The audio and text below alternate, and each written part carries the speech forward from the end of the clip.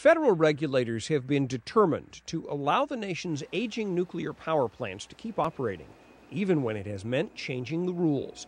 Nuclear Regulatory Commission reports uncovered by the Associated Press show parts at nuclear plants have been wearing down with distressing frequency over the decades.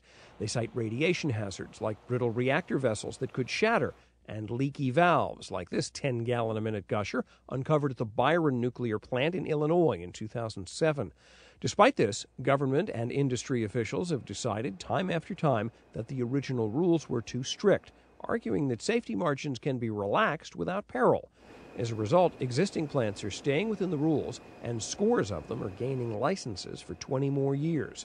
So far, 66 of 104 active U.S. units have been granted renewals by regulators.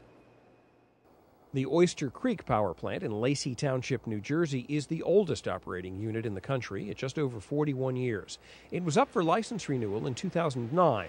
It passed and got its 20-year extension. Its communications manager uses the metaphor of a well-maintained used car in describing its upkeep.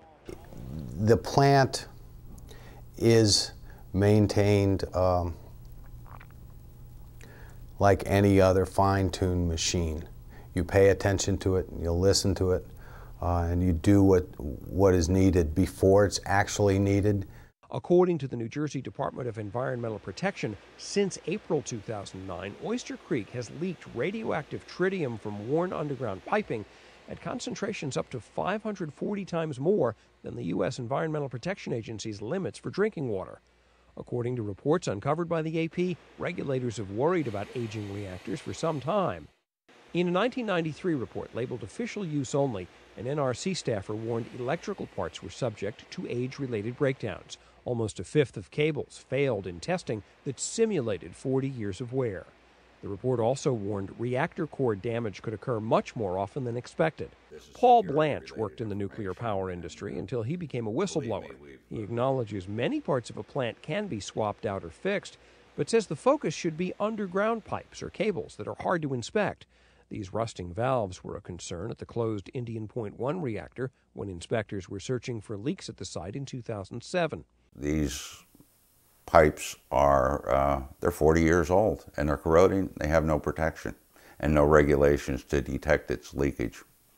While it looks likely most aging nuclear plants will receive new licenses, one thing that could shutter a plant is expense. Everything can be fixed and replaced, made new again. You're looking at a technical limit of what you really need to look at is a cost limit. What can you afford to replace? What can you afford to fix?